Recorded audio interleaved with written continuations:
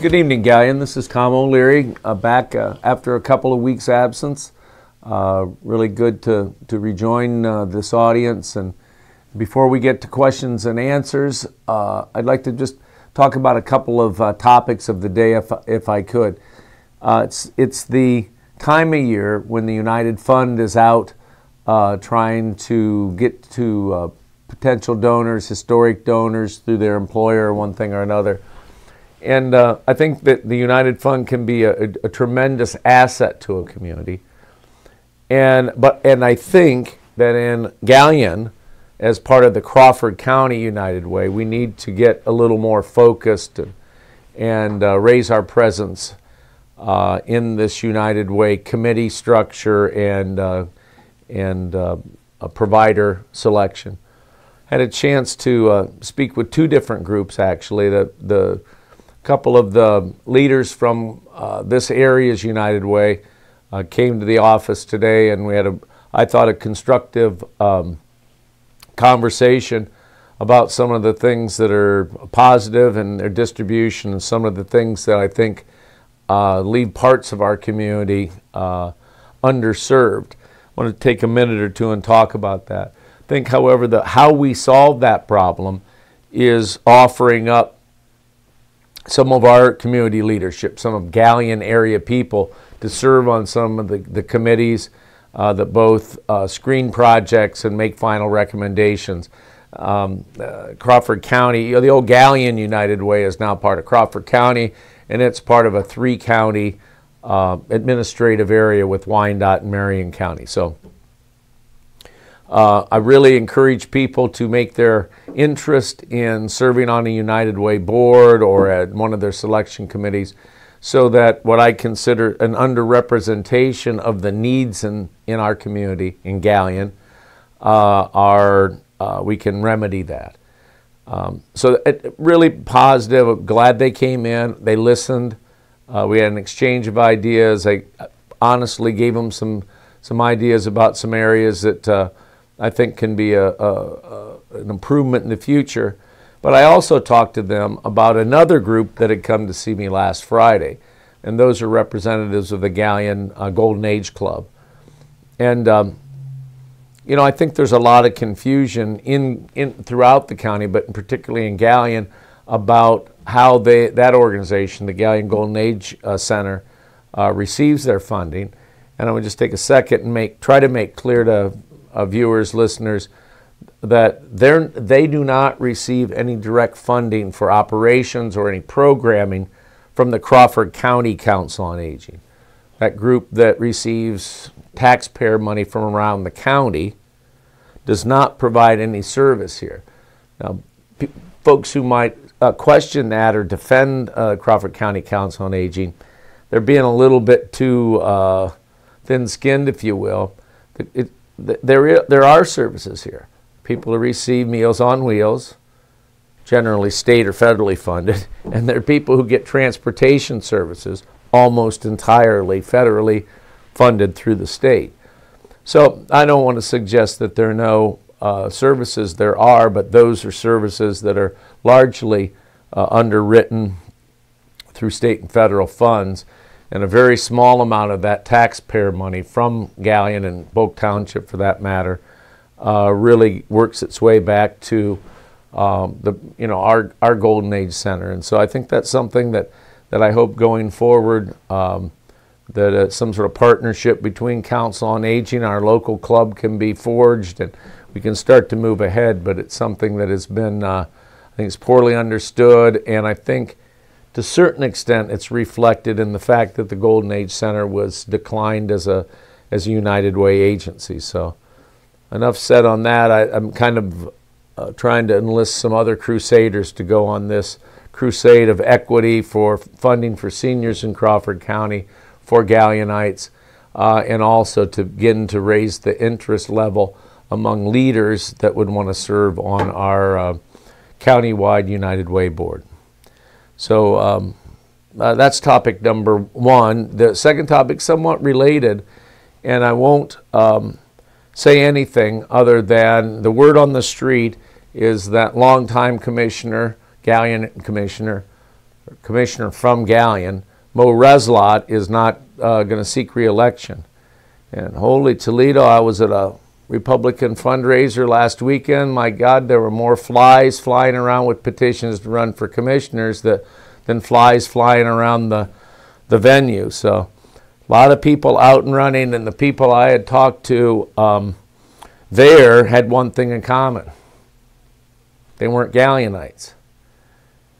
And so I have real strong opinions about and would love to answer some questions or talk with anybody that wants to come up and get into more detail about how Galion is disadvantaged when you have, particularly the last year and a half or so, sort of a change over there in that office. But the last year and a half, there are 3 or 4 times in which either inattention to the needs of Galion or a complete ignoring of requests for funding that had gone to the commissioners has taken place. And so, you know, the sounds a little bit maybe silly, but the time has come for people in Galion, somebody, to run for that office. There are 2 offices up next year. There's an early filing deadline because of the presidential race.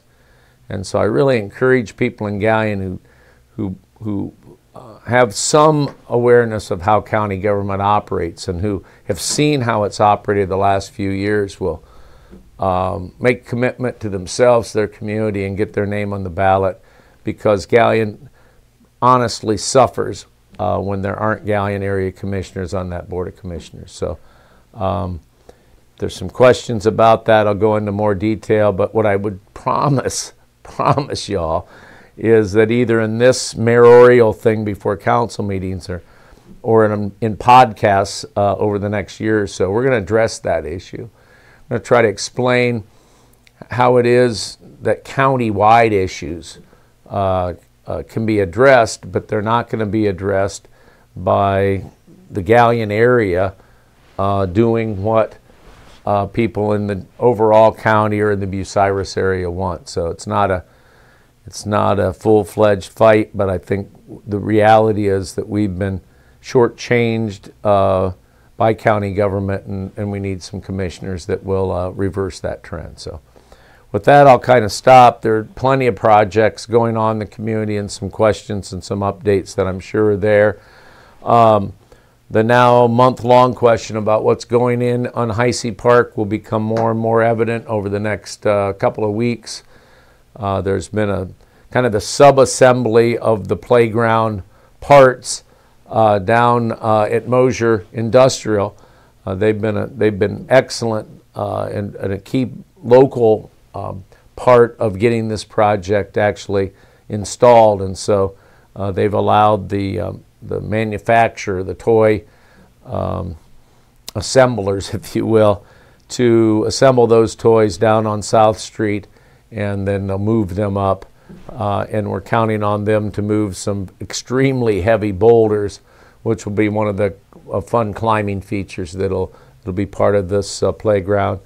And I've become really gun shy about offering dates, but the good news is the company's here on site and is going to work through until the project's completed to get that going. Still going to try to do repairs to Market Street Bridge. We have not a lot of funding left for highway or bridge projects, and I think the sort of worst section of pavement, the highest target, is estimated as being a little bit more than we have the resources for. It also is large enough that we would have to bid the contract, and so that really looks like that'll happen next year. But I'm a long way of saying I think the North Market Street Bridge will be reinforced, and that'll tide it over for 10 or 12 years. And I think that's the best solution rather than a more expensive full replacement, but we're going to work on those details over the next few months or years. Can't quite remember, Matt, if it was mentioned, but the city was awarded another $550,000 for the widening of 598, and that's really going to allow that project, all the funding to come in place, and we're going to move ahead. So from Arby's roughly out to Brant Road will be 3 lanes, and can't say for sure if it will start in 21. Most likely that project will be built in calendar year 2022. It's a long ways out. That's the trade-off when you apply for federal funds, and the requirements, among other things, cause the delivery date and that critical path to construction to be longer than some of the other improvements that we've funded on Portland Way over the last couple of years. So, gosh, I think there's probably some other things, but I'll stop for now, take a breath, see if there are anybody who's sent in, or called in or typed in any questions. Yes, we've got a few already tonight.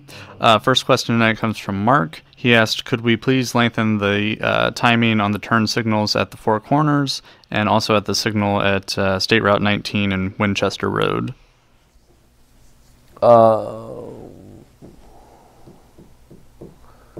The one that allows you to go east on Bucyrus Road, or in that branch that's 4-lane and has a continuous. I'll look at that, Mark. The part of the signal sequencing that is, I think, catches my attention and I worry about is not the lengthening of the arrow, that cycle, but it doesn't, in my view, it doesn't stay red long enough.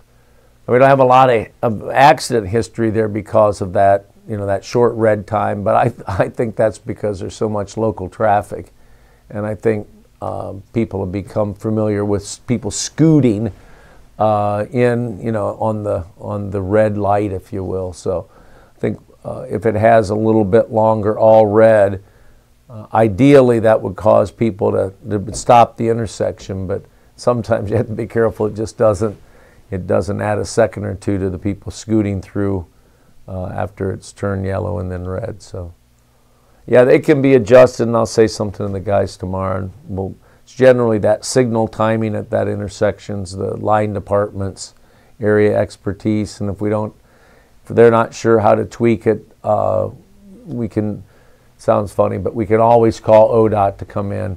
Their traffic engineers over there, expert in that, and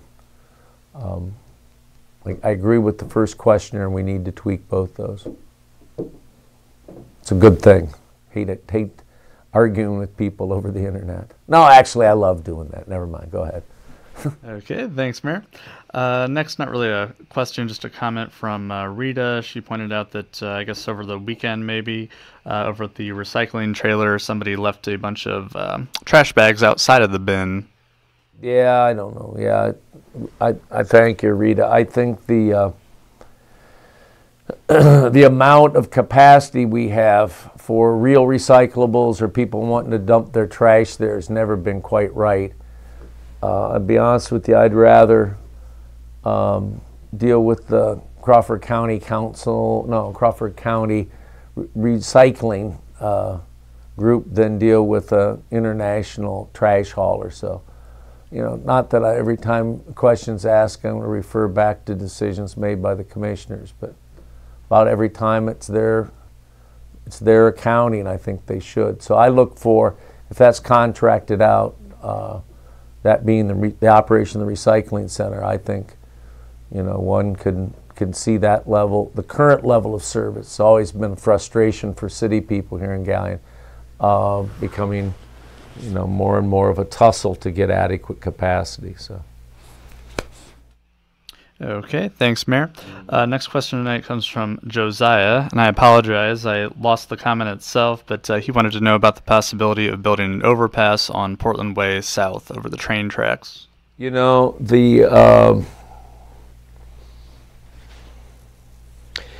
I think you're right, and it's. I know some people will goof on me for saying this, but it really is more than likely a $7 to $10 million project. I'm a fan of trains, and I like to think I have an appreciation for what our freight rail system adds to our economy. And there's all kinds of numbers about every rail car, every train takes X number of trucks off the highway. All that stuff's true.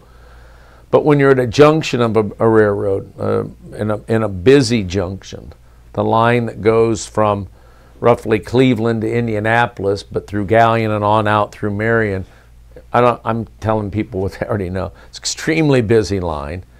And they really, meaning the railroad, really doesn't have a good way out of avoiding blocking trains, not only at Portland Way South, 61, whatever you all call it, but throughout the town. And, you know, for a while, it's one of those things that if it falls off the front burner, unless people like Josiah and other people for whom it probably affects him 2 or 3 times a day, begin to make that a top priority so that people in City Hall understand that putting together the planning and the resources, meaning the engineering and the money for that project, has got to become a new top priority, in my view, once 598 is widened. Of course, this year it's the signal at Brant Road and 598, and we'll be moving ahead to widen that. But I guess, Josiah, just, you know, come to a committee meeting, the Parks Committee, the Street Committee, I'm sorry, or come to a council meeting. Just let that point of view be known. I've always found, contrary to a lot of people think, that government sometimes overreacts to citizen concerns and complaints. So some folks will stay home and say, it doesn't matter, they won't listen. I actually see that somebody comes with a specific problem, and even better, some sort of solution for it, government tends to run to try to take care of those voice concerns. So kind of a long answer. The short answer is, yeah, it's possible to do it, but we got to realize it's a $10 million type project, and you know, big for a little town, but not impossible. And I think the condition on the railroad will go even, I mean, there'll be more trains, hopefully, as the economy continues to go and freight wants to move. So just hold the next question, man. I want to tell a railroad story from today. Maybe other people saw it. So about 8:15 or 8:30, something like that, there was a train that came through Galion, wasn't stopped, and it was, God, it seemed like it was a mile long because I stood and watched it for a while. And they were propeller blades for windmills to produce electricity. I thought, well, that's kind of fascinating. You know, I wonder where they're going and what scenery they're going to affect there. But overall, you know, when the wind's blowing, it's a good solution. I left. I think I came back from lunch, but I left and came to City Hall, and sort of ironically, there was a train full of empty coal cars. So I guess that's maybe a commentary. It struck me as how the future is here for old folks like me. You better get with it. And the wind's blowing, and the coal is empty, and the windmills are on their way to being added to the grid. So it'd be kind of interesting to see what happens. But you really get a flavor for the kinds of things that are happening in the economy when you're sitting there upset, PO'd because there's a train blocking. So you could turn it into a learning experiment for their kids. What's in that car? All that presupposes the car is moving. It's those stop trains that can be literally the killers. So yeah, Josiah, yeah, we need to look at that as a project, but you might be 7 or 8 years out if you were able to tap into a funding source, and you got to spend a while finding that right mix of funding. But anyway, that's probably the best answer I can give. And I've actually built a bunch of those in other jobs. So if that becomes a top priority in the community, there's at least some experience in leadership at City Hall that can get us close to getting it funded and then constructed. Okay, thanks, Mayor. Yep. Next question tonight comes from Tina. She actually has 2 questions, 2 different topics. So first one is, has anything been decided on the tree trimming department? Well, the tree trimming department was phased out a few years ago, and I think that was to the benefit of the taxpayers.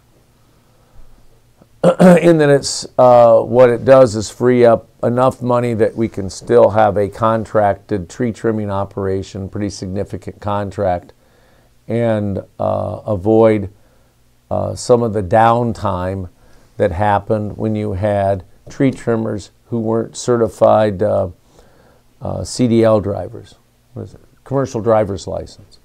So they can't help you in the winter. And so they were a little bit limited, and so we moved away from that. Transferred 1 and 2 people retired, which is kind of how you see changes in the time I'm mayor in the staff. You don't need to be jerking people around too much, but as retirement opportunities come up, you can use those often to reshape the department. So just last meeting, I believe, if I'm not wrong, there was a council authorized a contract for $150,000 worth of tree trimming that will be done, I think, most of it yet this fall, and if not, kind of carrying through the winter months. Okay. The other question Tina asked concerns handicapped parking up on the square. She says the existing spots do not provide adequate access to the curb cuts to the sidewalk, and she also suggested that the trees on the square be removed to add additional parking. Yeah, I doubt it. Just my guess is on the second issue, you run into a lot of flack doing that. I'd have to take a look and see which parking spaces are taken away by the trees. They need a haircut, I'll give you that, Tina. And although they're not what the contract tree trimmer won't be cutting trees uptown, I think we can get some of our service department to cut a few of those back. I've also noticed that trees in the city right-of-way in the Devil's Strip obstruct stop signs a little more frequently than they should. On the first topic, we're going to do something about all of the walkability and the accessibility issues in the downtown. It's never quite been right since they did the signal project and installed the current walk, don't walk signs back in 2003. I've never been satisfied with it, and it sounds like BS, but it's true. I tried to get some of those issues that we live with corrected when I was at ODOT, and just it fell on deaf ears.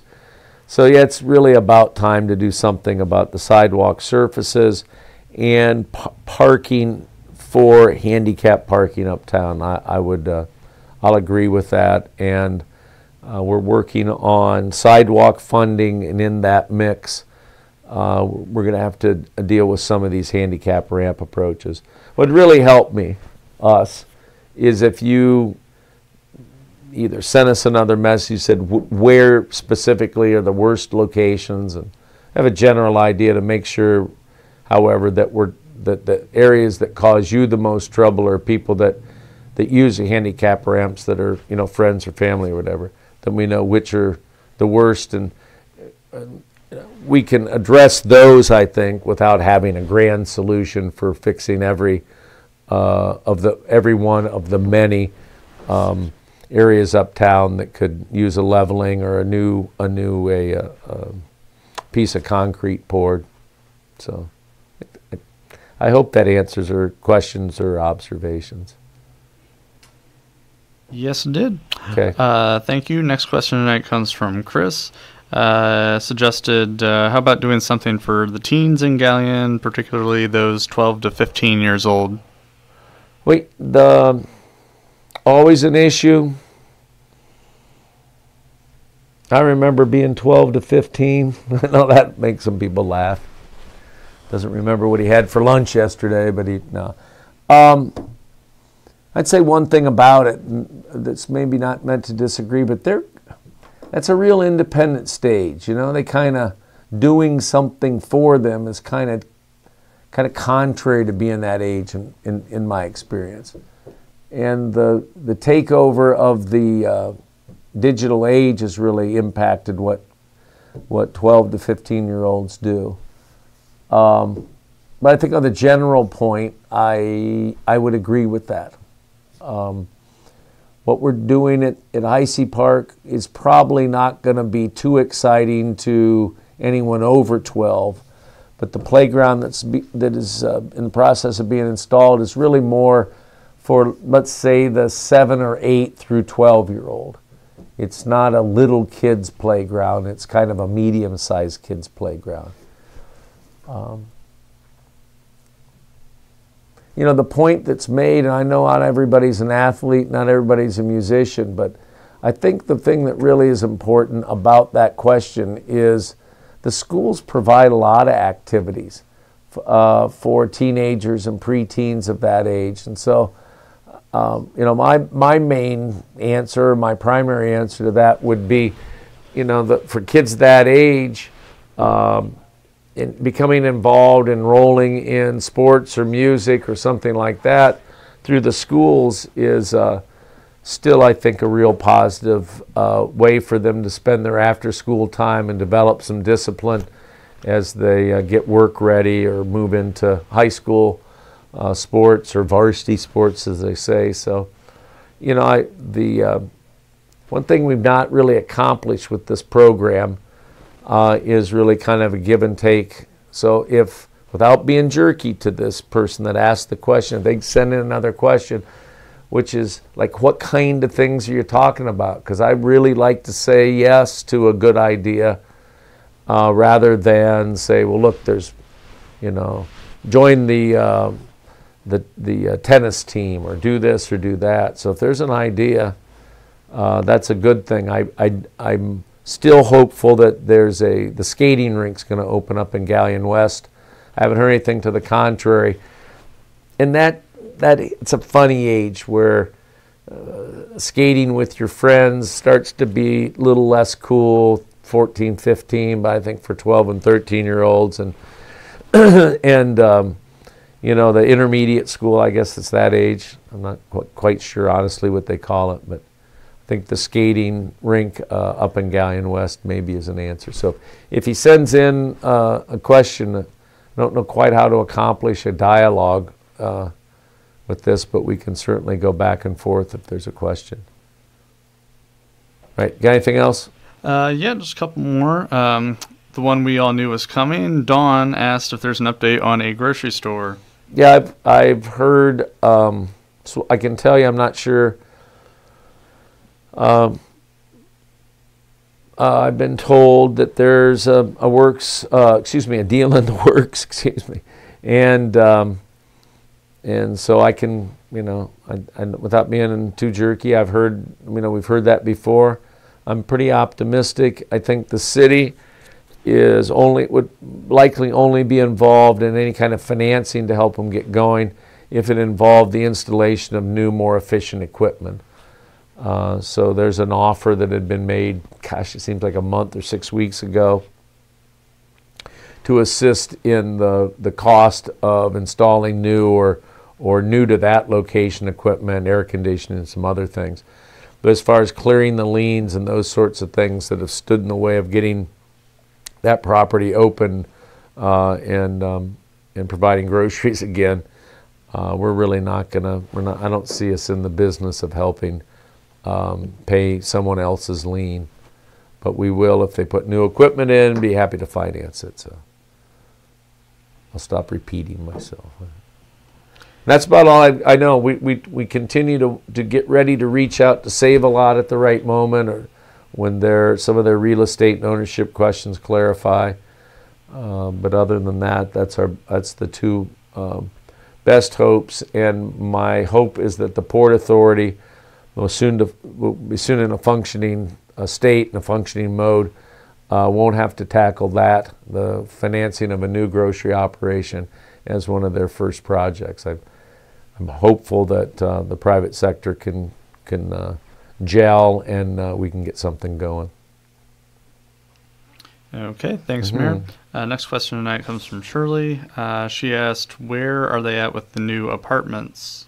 Yeah, I think on Friday morning, I believe it is, there's going to be a groundbreaking, so I'm not sure.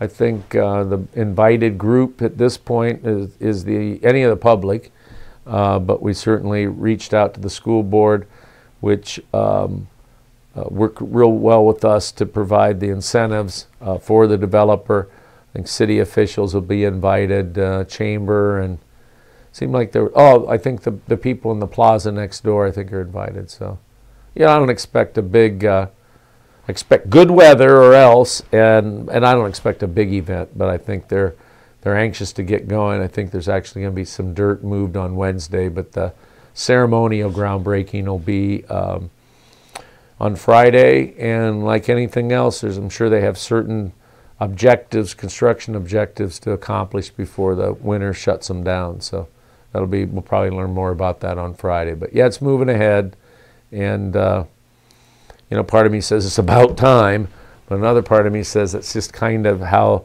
projects of this magnitude, they take a little longer to get every piece in place. And so financed, contractor on site, it's time to turn some dirt and get it going. Okay, and next question tonight comes from Ashley. She asked about the possibility of adding street lighting near the former high school property. Somebody asked that last time. And I think there's something in the works. I think it was 2 weeks ago or a month ago, whenever it was. They pointed that out, and I guess I'm not sure where Ashley's talking, but I think it's especially noticeable on Church Street in that section, kind of between Church and North Boston. So yeah, you're right, and it's a matter of getting the pole and a street light and getting that project, if you will, in the line department's workload, and Matt will remind me to make sure that gets passed on again, and maybe they have it scheduled, and I'm not aware of it, but I would agree with you that there's a dark spot through there. Anything else? Keep going. I'm having fun. No? That is actually all the questions I have for right now. All right, well, I'll have to make up some. Hand me that. There's a blue Idiot's Guide to Remembering what we need to talk about. Let's see if we got that. Leaf collections on there. I hadn't talked about that. We're going to buy, as I understand, a new to us but used leaf picker upper machine. So we have been operating with 3. I think by and large, given kind of how the weather will come in, rain, and mess you up for a few days, I think by and large our leaf collection efforts have been improving, and I feel pretty good about them. And we add a little bit more mechanical device. I think this is a two-person device instead of a 3-person. That ought to help us. And those darn machines are kind of touchy, and it seems like every year one goes out, and a part that you don't keep on hand, and it cuts our number of hours in a particular week down by a third when one of them goes out. So we're going to add a 4th, and then hopefully we won't have mechanical failures, but we're a little bit better equipped to get through that if that kind of annual breakdown happens. So leaf collection. What else is on there, Matt? I don't have my glass. Oh yeah, thanks. Jim Hedges would be really pissed, and he'd have a right to be really pissed if I didn't mention Oktoberfest. There's a handful of new things that this new group is trying. I don't know, excited sounds giddy and kiddie, but they're doing some things a little bit different, and with tribute bands and the music side, and with some wrestling one night, I think, and boxing the next. There'll be, however, the kind of traditional rides, as I understand it, kind of amusement rides. And then another thing that Jim and his committee are doing is taking the arts and crafts that you hear some people complain about going down Harding Way, and they're putting them all under a tent. So people who want to go, buy a tapestry or buy some jewelry or whatever else catches their eye, still be able to do that, but it won't be on Harding Way, and so that part of the activity is going to be, I think, in behind Planet 14 on South Columbus, if I'm not mistaken. Correct. So, anyways, yeah, it should be a good thing, and it went away last year. Heard a lot about how people wanted it back. There's one way to make it an ongoing success, and that's come on up and see what's different and spend a little money, and in that way we can continue to have that fall festival. So you wrote that real big, so even I without glasses could read that. So I don't